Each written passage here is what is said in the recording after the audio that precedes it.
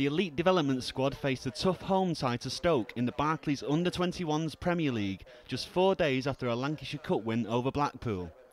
Attilio Lombardo made just 2 changes to the squad, welcoming back Denis Suarez from Spanish Under-20s duty.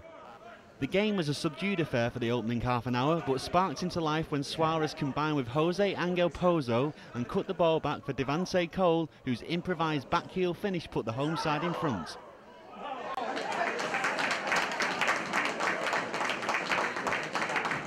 Marcos Lopez was next to try his luck from distance, but his shot was narrowly wide.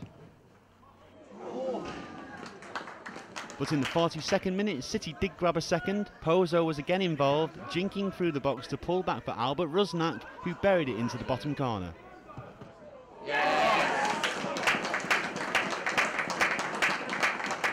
Stoke showed some good attacking play of their own, and it resulted in an own goal from Dedrick Boyata, although in truth there was little the Belgian defender could have done about it. The goal turned out to be little more than a consolation as the Blues dominated right from the start of the second half. Firstly, Cole ran through on goal from a wayward back pass and cut back for Lopez, whose shot was saved by the Stoke keeper.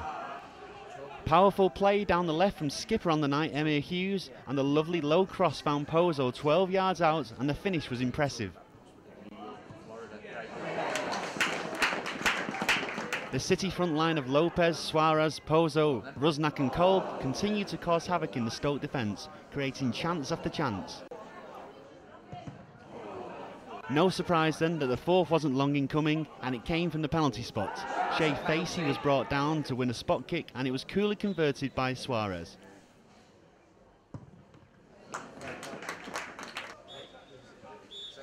Final score City 4, Stoke 1, and the win was enough to put City at the top of the National Group 2 in the Barclays Under-21s Premier League.